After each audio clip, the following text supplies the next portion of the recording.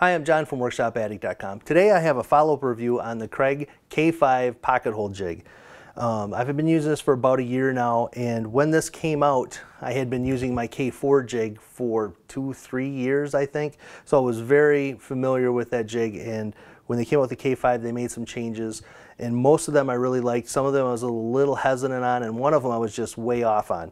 So I wanted to tell you about this unit after using it for a year and using it quite a bit. I built several cabinets. I built a computer desk system with upper and lower cabinets, a great big tall storage cabinet unit, rolling mobile bases for my tools.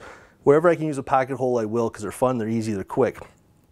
Now, the K4 was a solid performer, but it really seriously had a few minor tweaks that needed to be done. One of the major changes they did was they moved the handle to the front on this, the clamping handle, from the back.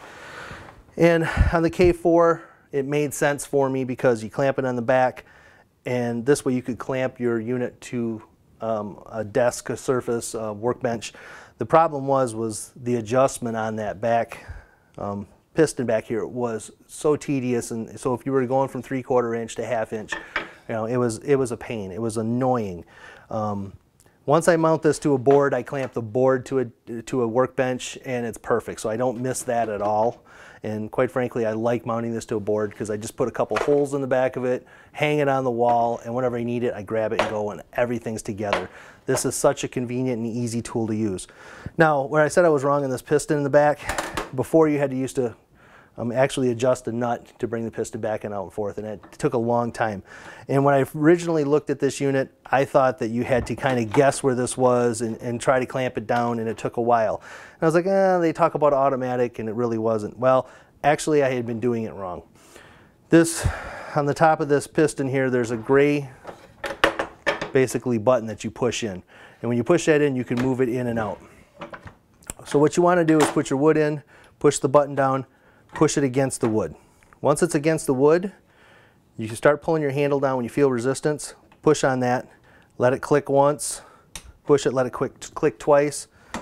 After it clicks twice, it's adjusted. That simple, that quick, really, really easy. I feel a little foolish for having that wrong in the first time, and it was quickly pointed out, and ever since I've just been, well, that concern is gone.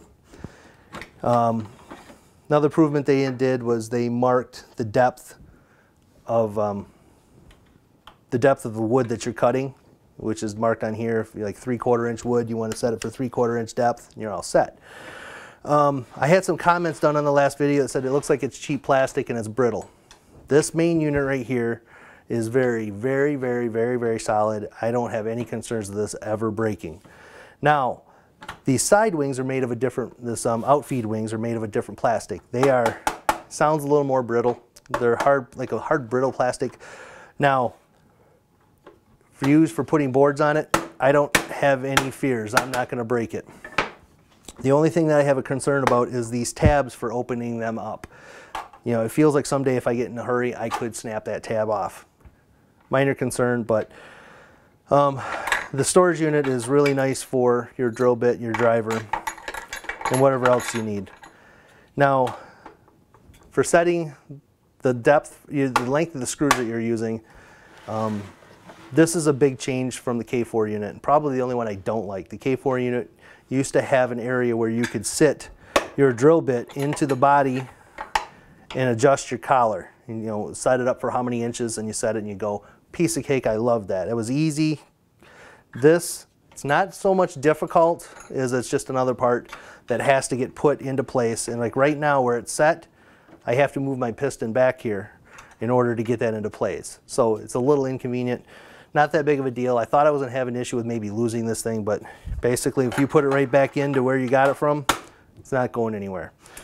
I got to say, this is, if you're looking at a pocket hole kit, don't mess around buying a junior kit. Don't mess around buying an off-brand kit.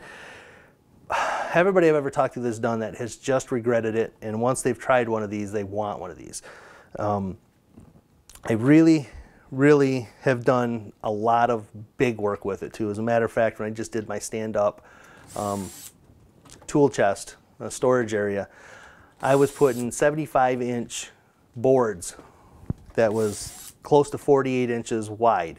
Or so you're 75 inches long by 48 inches wide, and I was putting pocket holes on this base with a 5/8 inch OSB board. So I had to even have a little bit of help holding it sometimes because it was heavy when it hangs off to the side, but this unit, once it's clamped, it's clamped. I had the board tipping out like this that I had to put my foot on it, but this unit handled some monster wood at it. Probably something you typically wouldn't do with pocket holes, but very solid performer. 1 year into use, and I really like it. And it's funny how after a year you forget about the things you didn't care for in the K4. Now, I'm not saying if you've got a K4, drop it, run out the door and buy a K5, but if you're looking for one, the K5 is just a very, very convenient, solid performer. So until next time, I'm John from WorkshopAddict.com. Talk to you later.